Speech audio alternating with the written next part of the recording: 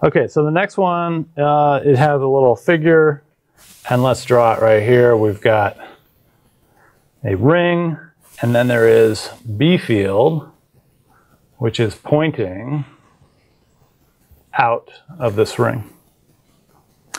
Okay, and it says the following.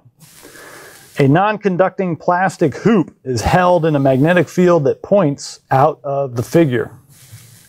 As the strength of the field increases, so B field is coming out towards you and it's increasing, we need to figure out what's going to happen to the EMF in this loop.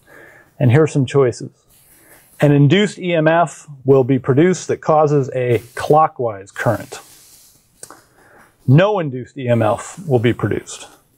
An induced EMF will be produced that causes a counterclockwise current. An induced EMF will be produced, but no current. What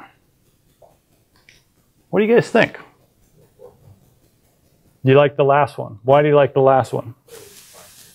Okay, EMF is negative delta phi over delta t. And we know what delta phi is, right? It can change B, it can change A, or it can change theta. So is something changing? Yes. They tell us that B increases. So B increasing means that this is non-zero. Okay, so EMF is produced.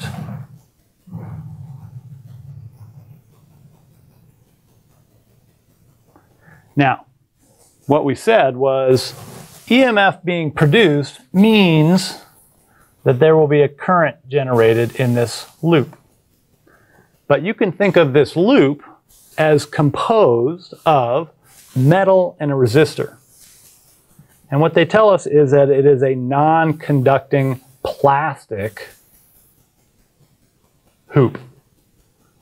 So if it's plastic, what is R? Approximately. Or we should say approaching. It's approaching infinity. All right?